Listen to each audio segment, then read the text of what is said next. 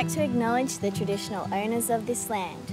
Care of country is in your hands. Your knowledge, from the beginning until now. Know-how, traditional ways of night skies and days, animal ways, the sea, the desert, the forest, the rivers and trees, the islands, terrains.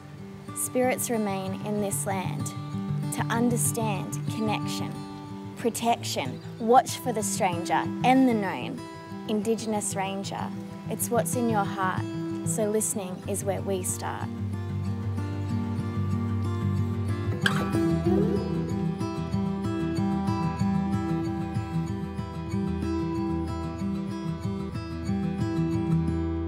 I work for the Department of Agriculture and Water Resources, so I'm a community liaison officer. So we're kind of the conduits between the scientists and the community and the rangers as well.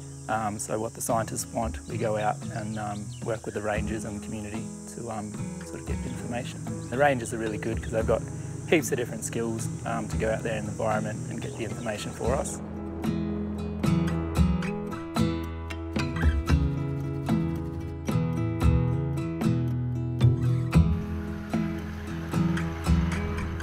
Aboriginal and Torres Strait Islander communities have been protecting food sources, including significant animals and plants, for millennia.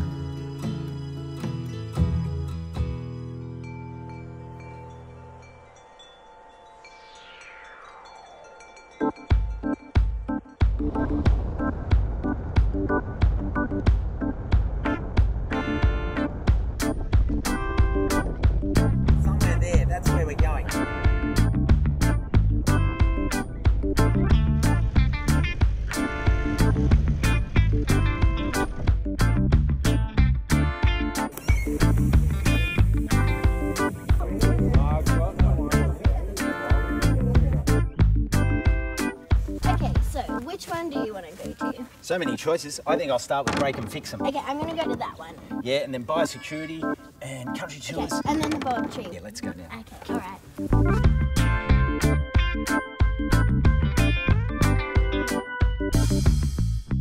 I'm a big convert of the Ranger program. I think everything inspires me about that because it's a program that really does tackle a lot of the social norms within Aboriginal communities.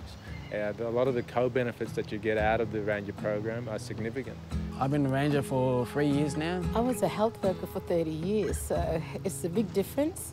Yeah, I think Ranger's the best. I love it, it's my dream job. Now I've been nearly 2 years now with Rangers and I love it, I love the work. I used to work with natural resource management stuff with lots of different companies in the past, but always wanted to be a ranger. I've been looking to get into either parks and wildlife or a ranger program for quite some time and seen the opportunity pop up and I went for it. I started out in reception and watching the guys walking out, in and out, you know, the interest really started to grow. I was asked a lot of questions and they saw a need for female rangers, so they, the government agencies that we're working with at the time said, hey, you need to keep her on, and yeah, so it's just opened many doors for me. 5 years Ranger.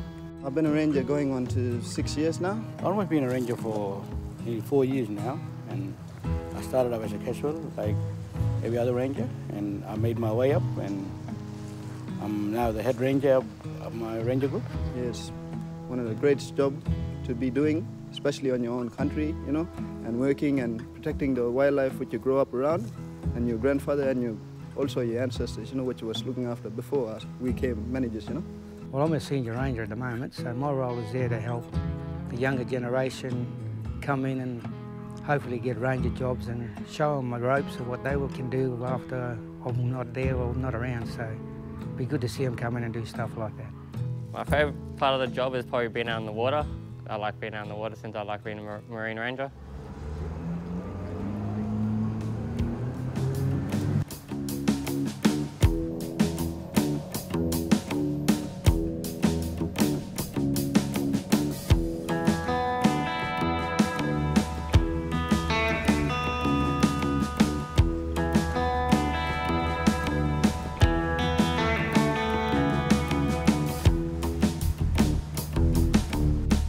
What we're doing here is we're just checking the seagrass. We have 5 different species of seagrass here. The aim is to see how much seagrass is down the bottom, and we can record it and take photos. There it is. By this screen here, you can see the bottom of the seabed and see if there's any seagrass.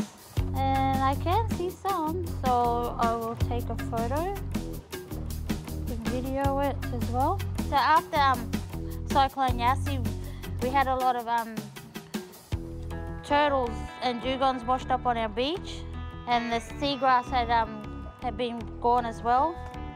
And we're just monitoring to make sure that the seagrass is back for the dugong and turtle.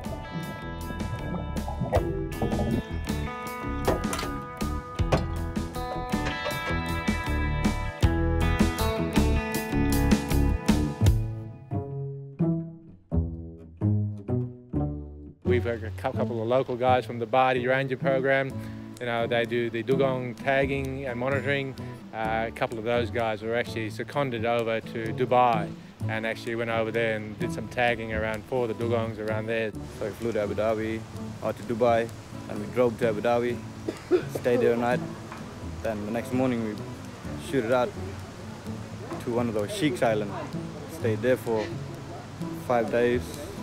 So I taught this Arab guy how to jump in and how to grab the dugong and tell him all the bad side about it, what you gotta be careful for.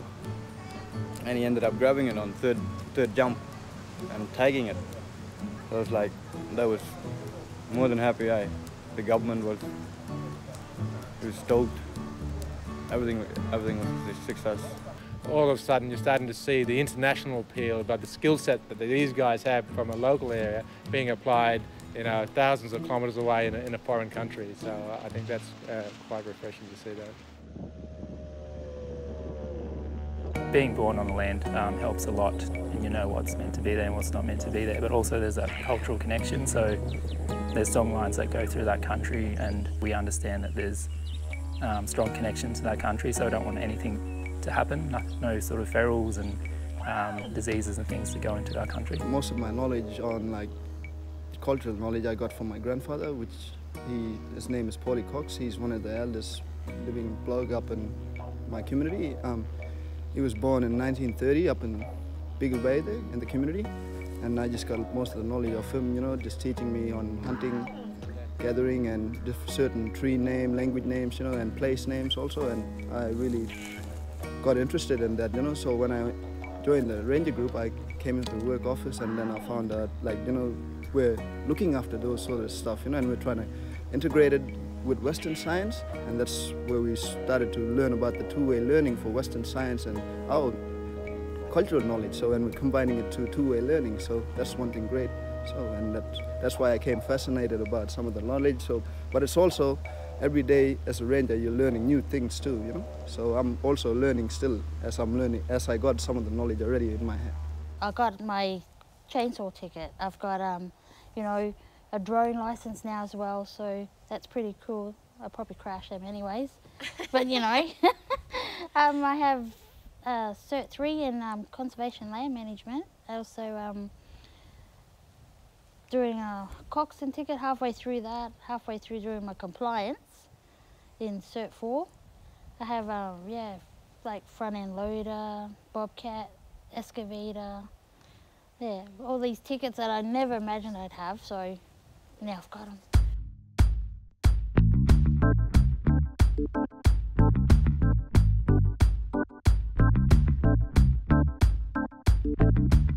We've been using GoPros lately at Rapper Creek. Put them in the water for about 5 to 10 minutes, see what comes through, what's swimming around down there. So, yeah. The tablet, that's pretty much a real simplified version of like a GPS, and it's got a whole bunch of programs on it where you can mark out points and then you can upload them onto a computer so you can see what you've done. You can also take photos of places you're at. You know, gone are the days of paper and pens. It still works, you know. Sometimes we do need to rely on it, but it's just so much easier, you know, just being able to collect that information on a tablet, go back into the office and just sync it. You know, so every day it's sync it before we head out in the field, and then sync it when we go back in. And it helps us with our reporting as well. And I think data is really important to collect because it shows us you know, what we've done, and you can see the progress over the years.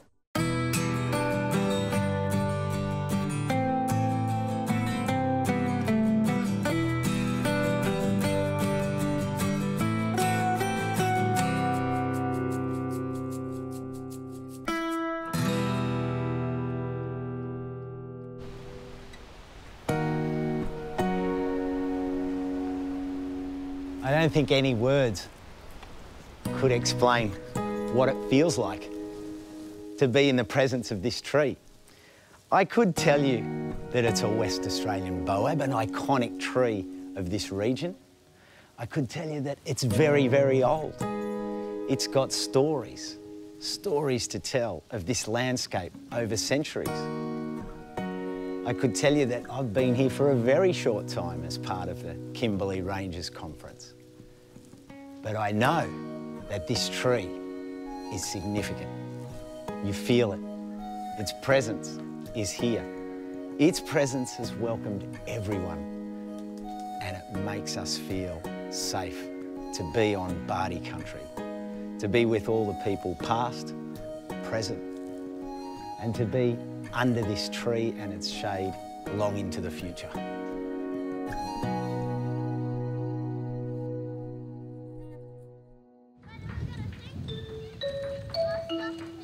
Within Parks and Wildlife Northern Territory Commission, they've got a Junior Rangers program. It's from 9 to 12-year-olds. And yeah, my son, he is ecstatic. He loves the work I do. He has said to me quite a few times he'd love to grow up to be a ranger, looking after country and looking after wildlife. And yeah, he is so pumped to be part of a Junior Ranger program. And they do a lot of animal handling, animal feeding. Sounds like the best time ever. Like they get to go there at night as well as during the day, so they're going to have a daytime, nighttime experience. So yeah, it sounds really awesome. It's good to get the kids out of the community, out in country doing stuff, and then it's also good to get the kids from out of the city, out in the bush, you know, just so they kind of get connected and, you know, they get to appreciate the things that we grew up doing as kids as well. We're starting to go into the school, teach them about what rangers are doing and bring them out on country and show them some of our historical fish trap, which is still maintained by some of us rangers, and yeah, the kids are liking it. They have their own ranger logos on their own uniform. And almost every one of them want to be me. I want to be a ranger. I want to do the things I do. I want to go to Abu Dhabi, want to tag dugong, want to tag turtle. It's just what we do and it's fun. It's our normal life, what we normally do. They look up to us because I think it's a pretty sweet job. I mean, I know when I was a kid I didn't like being indoors. I didn't see myself having an indoor job. So, I mean, I get to work outside, I get to see a lot of things, and I'm always learning. So, yeah, it's pretty good. My grandson, he loves to be a ranger because just seeing me as a mentor, you know, and he wants to be a ranger as he grow up. So our goal is that we want our generation to do the same thing, care for our land, look after our land, and be rangers and do what we're doing now. For us Yolngu people back in Northeast Arnhem, so we have a really strong connection to the land, and it sort of sustains us, and it's our culture, it's our everything, so we look after it really well, and our whole life is sort of based around the land and the sea, so if we don't look after it, it's not going to look after us. I've got a 9-year-old son, so I really love to be a really good role model for my son as well as the rest of my family. And yeah, my dad, my mum, they're all just so proud of me, and I'm so proud of myself. I honestly didn't realise I could get into a position like this. But yeah, amazing. That deserves a high five. Thank you. Sister, so good. The extended family of each Rangers, their whole life is lifted. You know, they feel a lot better because of this one family member that's on the Ranger group. Us Rangers are doing all this to protect our land, and that's the reason all us Rangers love our jobs, so we look after our land. As the saying goes, from little things, big things grow. So yes, I agree with that so much. Yeah.